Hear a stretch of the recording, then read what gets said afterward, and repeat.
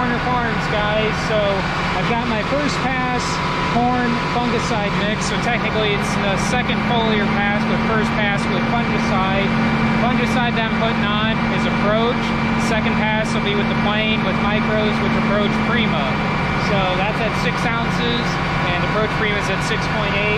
Our fungicide foliar fertilizer mix is at 216 ounces to the acre, and then potassium acetate, which is at 1 gallon to the acre, which I'm going to change that on beans for first pass and second pass fungicide, which will be both done with the sprayer, and that's at 1 gallon to the acre for the potassium, and it's a 60 gallon of potassium acetate.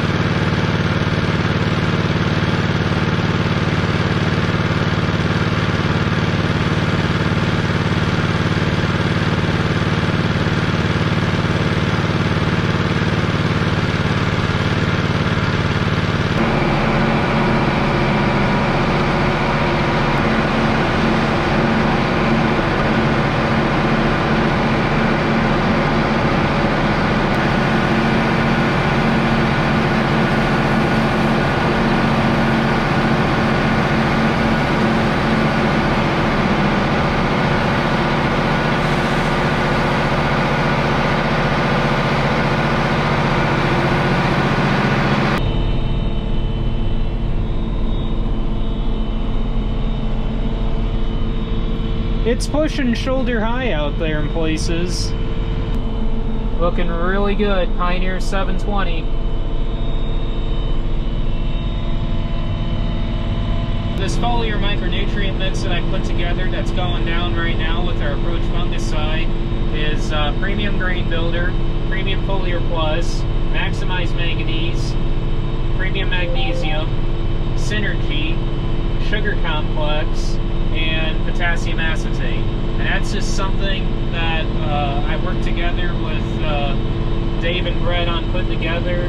That's all a combination of products. I asked if that's something we can put together, knowing that that's a little bit of extra of some things that we need, critically, like magnesium and manganese especially, and getting a little bit of touch extra zinc that we don't actually get with the Premium Foliar Plus. You get some in there, but I just wanted to get some extra with the Premium Grain Builder, plus you get some boron from the Premium Grain Builder and Synergy for the a little bit of extra secondary micros, and also photosynthetic booster, which is pretty much what that's designed for, and 64 ounces of sugar complex, which typically what most guys have been running, including us, or what we've been having most guys run.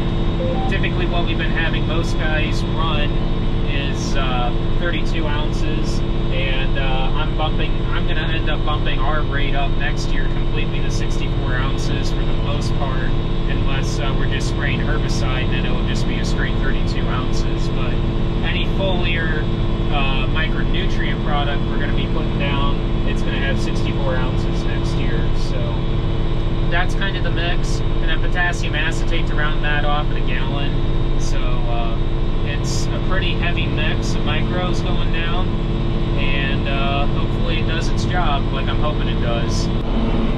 Well, you can see how black it is to the south, but when you look on the radar, we are right on the edge of some rain. Right on the edge of it. That is nuts. I just hope it stays to the south, and maybe this evening I can spray the rest.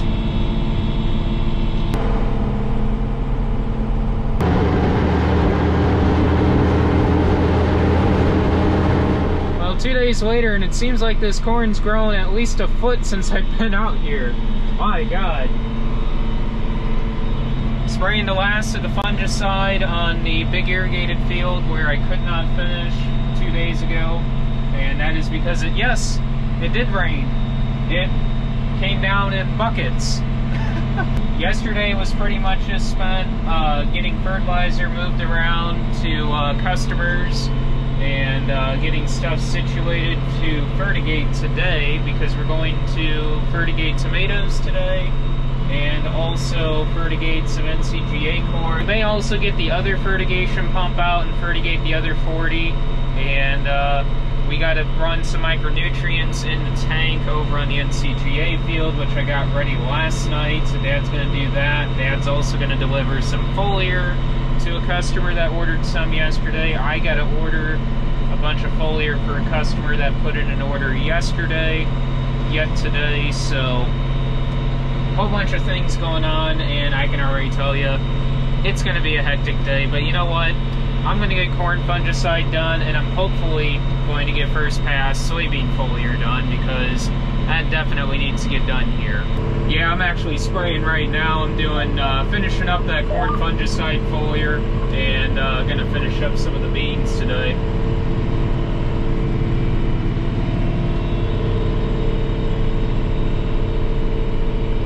Okay, sounds good. Yep, thanks. Bye. So Dave's coming down with Joel. Joel, I guess, is bringing the fertilizer down for the tomatoes. So we got the guy from Surefire Ag coming out sometime. It should be around 10 o'clock, he said. And, alright, I need... Nope, wrong way. Alright, there we go. Got a few little point rows right here that need to get taken care of real quick, and there we go. Alright, so he's going to come out and show us all about this pump, get us set up. Basically, from what he told me, he's like, do you have the Surefire Ag account set up? I'm like, yeah, I got the email, I got that set up. I'm like, is there anything else we need to do? He's like, nope. Basically, if you got that account set up, you're pretty much ready to go. And we're supposed to be able to remote control this pump, remote monitor this pump, remote monitor the tank level. Basically, how we remote monitor the tank level, I guess, is because we don't have a sensor in the tank or anything, and this pump does not have a sensor to put in the tank. You just input, say, like today we're going to probably have roughly between 12 and 1,300 gallon in that tank. You would just punch that number in, and it just tells you on the phone, because there is no app. It's, you got to go on the website. I kind of wish there was an app, but not a big deal by any means. Holy cow, this corn is tall out here. But then it just basically counts down from that tank level, and I don't know if it'll shut off if you accidentally underfigure, but...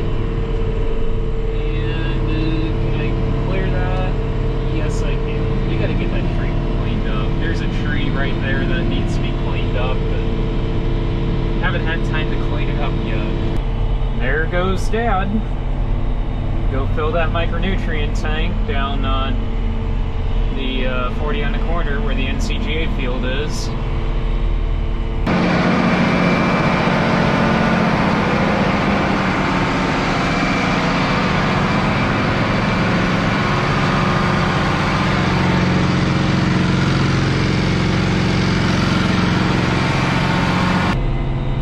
Where's he at? There's a plane spraying fungicide, and I'm pretty sure it's this field. I think they're green beans. I don't know where he's at. Yeah, there he is. I don't know if you guys can see that or not. Holy cow. He's coming right at me! Oh, this is gonna be cool.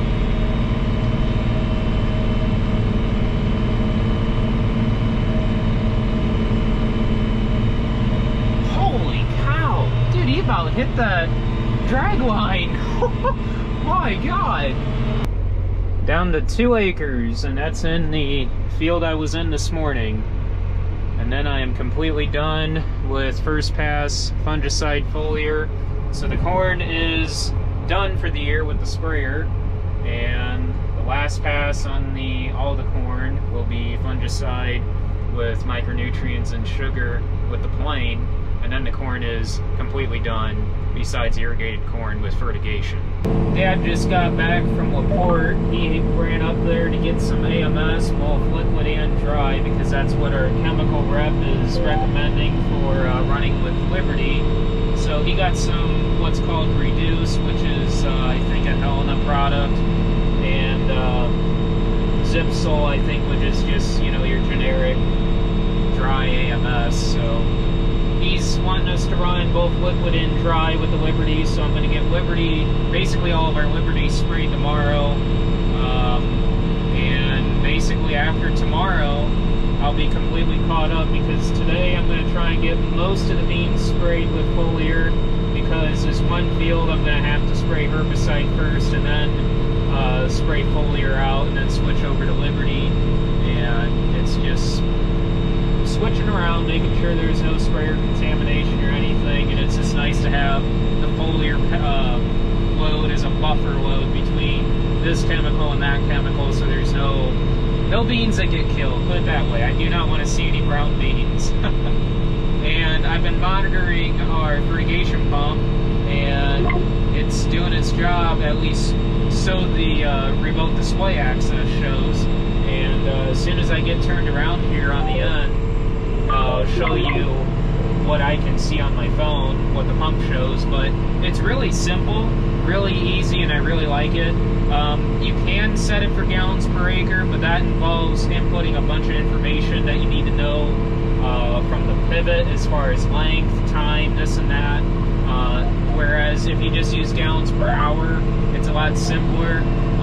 Basically, it's just automating the agri-inject pump, you know, which is basically what it, you know, you're just using a flow meter to automate that dial instead of having to dial, you know, like what's on the agri-inject. You just input, you know, I want 150 gallon per hour, which is what we're running right now. So as you can see here, I mean, obviously I haven't changed field name or named it anything, so I mean, this is what that pump is called right now. I mean, obviously I'm going to get that changed.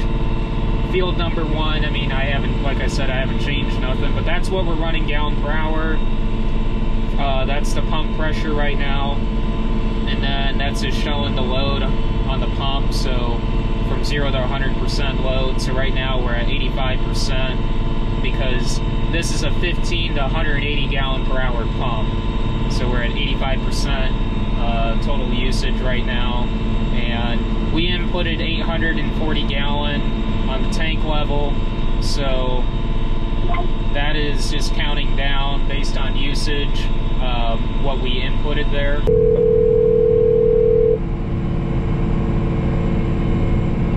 Good afternoon, Great Market Equipment Parts. Hey, this is Keith Werner calling. Yes. Yeah, I won't be able to make it down to get those today, but would you guys be able to set those outside the door, and I can pick those up sometime this evening? Sure. There's that black cabinet out front. Yep. I'll set your stuff in that. All right, thanks. Yep, you're welcome. Yep. Bye. Bye. Awesome. So I had some parts ordered for the sprayer, and I'm just not going to be able to make it down there when they close at 4, I believe, maybe 5, I don't know. They might close a little bit sooner. I think their hours are typically 5, but I think since 4th of July is Sunday, I think. Saturday, tomorrow or Sunday, one of the two. What's today? The 2nd, so Sunday.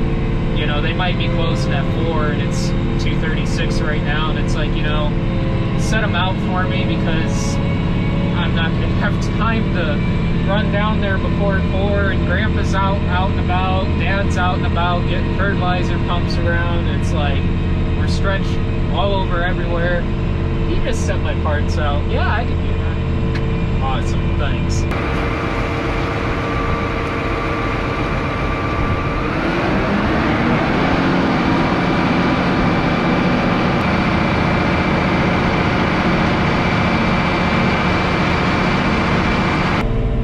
Just about done fertigating tomatoes. Glad we got that figured out, and we'll be correcting this next week, but at least we can say we're fertigating them and they look really good. And irregardless, what we've done isn't going to be any negative effect to them whatsoever, so glad to see it. Looks pretty cool.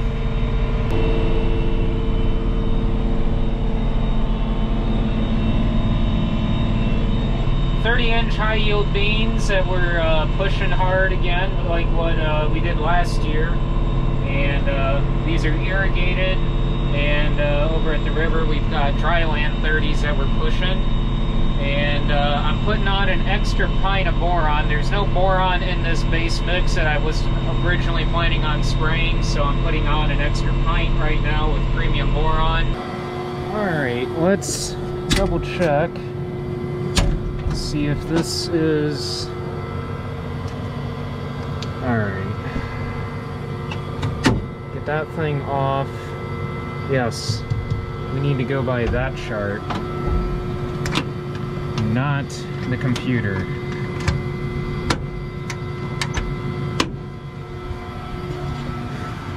That's alright, phase converter is off.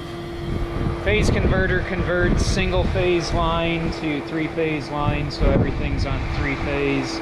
So that's why we've got the phase converter. We've got the phase converter on a couple of pivots, this pair of pivots, and a pivot down on my grandma's farm. So 2 phase converters. Actually, down on grandma's, a year or 2 after we put the phase converter in, they ended up updating the line to 3-phase. So technically we could almost do away with that phase converter. So if we ever put in a pivot eventually where there's just single phase and we need to put in 3-phase or put in a phase converter, we can pull that phase converter off that pivot, run 3-phase down to that pivot, and then move that phase converter over to the new pivot. So here's our fertigation pump. I'll show you guys more in detail tomorrow on starting it up and getting it programmed and everything, but that tank is empty. We will be fertigating more next week. That tank is for sulfur, and we will be putting on sulfur either tomorrow or Sunday, one of the two. Dave basically said whenever we've got time to get this pump back here to run sulfur, so we'll run that on about 4 or 5 tons and get sulfur put on. There's about 150 gallon on there, so roughly 32, 35 acres out here. So that'll go on at about roughly 5 gallon to the acre, and we'll have to convert gallon to the acre. We'll have to convert that to gallons per hour, which the issue is we can't just punch in gallon per acre on this thing. We can if we have all the information inputted from the pivot onto this, such as length, tower spans, blah blah blah, time, blah. It's a whole list of stuff that seems a little ridiculous in my opinion on what you have to program just to do gallons per acre. But we can do gallons per hour because you just gotta do a little bit of math. But once you get gallons per hour down, it's pretty simple. And once we get the rates dialed in and everything, we can start writing down, okay, we need 150 gallons per hour for this setting, 160, 100, you know, whatever we need for that to convert for gallons per acre, you know, and this pivot setting of 3/10 with this gallons per hour is going to put us on this much. You know, once we get that figured out, we'll be good to go. I'm going to take the sprayer and go down to our other 40 down the road here and make a pass across the end rows there, clean the booms out with this foliar, take it back to our house, blow the booms out, and get ready to spray some herbicide tomorrow, hopefully, and then start in on finishing up the last of the foliar acres, and then from here on out, it's fungicide and foliar on the beans. So with that, thank you guys for watching. Don't forget to like, comment, and subscribe down below. Don't forget to follow me on Instagram, Facebook, and Snapchat. And I will catch you guys in the next video. Thanks for watching, guys.